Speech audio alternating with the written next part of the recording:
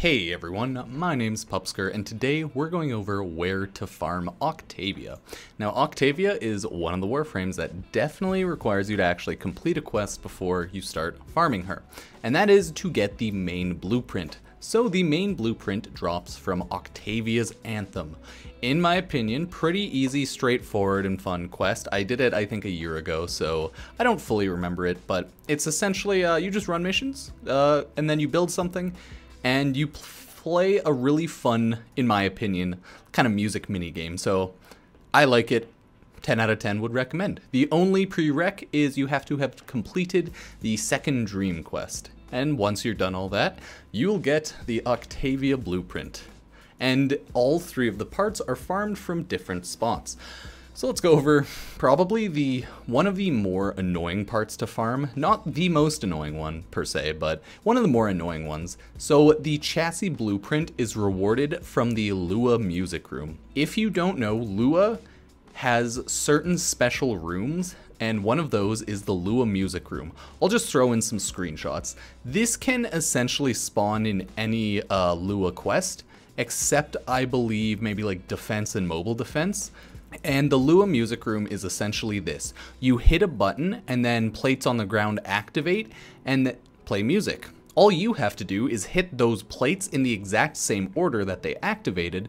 Once you're done that, the I think center of the room unlocks or something, and then you get Octavia's chassis blueprint. So that's pretty simple. The annoying thing about Octavia's, or the Lua music room, is it can be such a pain for it to actually spawn in the Lua quest, or sorry, mission.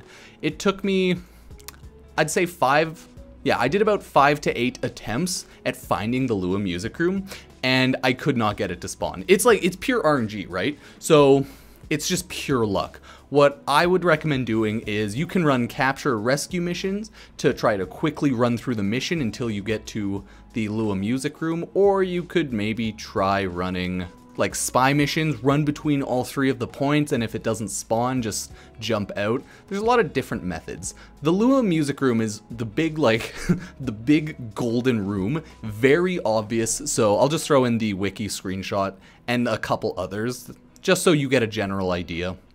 Very simple, very easy. You only have to do this pretty much once, now I guess twice with the Helminth, because, yeah, Octavia. So that's where you get the chassis blueprint. Kind of a pain. It might take you, I don't know, an hour or two to fully get. It's just dependent on spawn chances, so have fun. I couldn't get it to spawn when I was trying, but hey, you might be lucky. Now, the Neuroptics blueprint is rewarded from Rotation C of Orokin Derelict Survival. So that is a 20-minute run no matter what.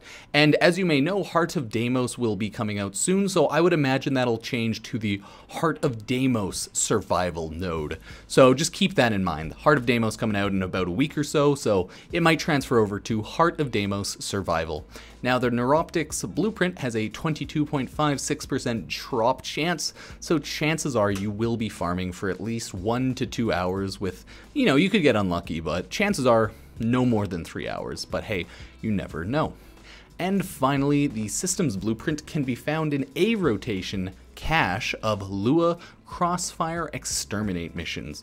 So generally when you join that mission, a lot of people are searching for the systems, so just join public and look for the systems. Everyone's grinding for Warframes right now in prep for Heart of Deimos, and once Heart of Deimos drops, it will only be amplified because the people who don't pay attention to pre-updates will get hit with the update and then realize, oh my god, I need to farm a second of every Warframe. So keep that in mind. You'll just want to be farming those. And since it is Rotation A cache, you're going to get it pretty quickly. That one will probably only take 1 hour, to be honest.